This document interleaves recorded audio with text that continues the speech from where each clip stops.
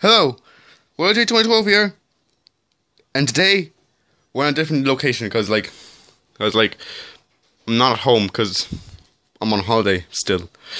But yeah, I'm gonna be showing you something. Yeah, basically, I bought this today. It's a sort of Doraemon Marshmallow Pop. It says, yes. Yeah, it has Doraemon on it, and it also has his little sister, Dorami. Yeah, I bought this at the Repsol petrol station that they have close by. It's on a stick, and look alright from far away. Anyway, Doraemon looks nice, and Dorami kind of does. I mean, it looks like he has like very dark eyeshadow, but other than that, it's fine. Also, her shade of yellow is a bit off, but I guess you can't have perfection all the time. What's on the back? What's on the back? Anything that doesn't focus. There we go. The best before is the 30th of December 2016, and its Lotta is the 6th. So probably has text in Spanish, Portuguese, and Italian. Which is funny because this show wasn't licensed by Luke in Italy, but yeah, I guess they license merchandise all over the world. And there's the sort of nutritional elements. Nutritional information even. There we go. Here's the net weight. 2 times 10 is 20. Thanks, Hypertrace. Yes. Made in China. Yeah, of course it is. And there we go. Here's companies. We have, here we go. We have the Doraemon logo up top, the barcode, in case you want to scan it for something. Hot Shots, who made this candy. Or look, it could be Hot Shots. No, not Hot Shots, it's right there. And Duke International, who licensed the show, and I uploaded logos about them without gluten, because if it had gluten, it'd probably be arrested. Also, you may notice on the back, Doraemon and Dorami are blue and yellow figures. Blue and yellow figures be also being a very weird form of band or something. Anyway, I'm going to try open this, but it's very hard to do so, because I have to have 2 hands to do this. I also have to try to avoid trying to get sugar on this bed, because it's not my bed. Although hopefully it's going to be easier than I expected. Actually, I'm going to jump cut, actually.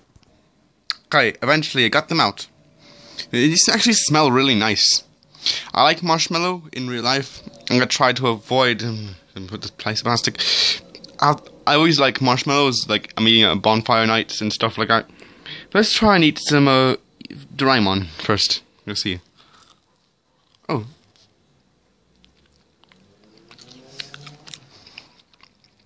That's not bad at all. I might try to eat some more. Yeah, now you can never see that again, Doraemon. Yeah, there's a bit of hard stuff in there as well. Hey, one thing. Tastes quite nice, actually.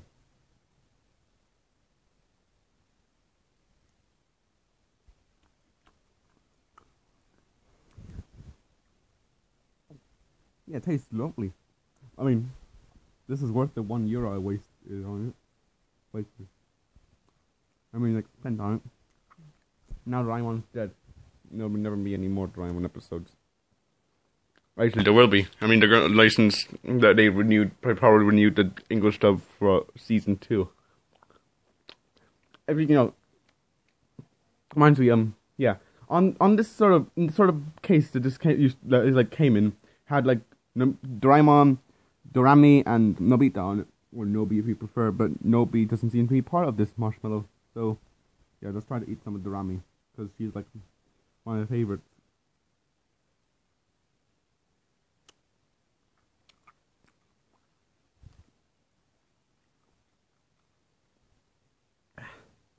That's some good stuff.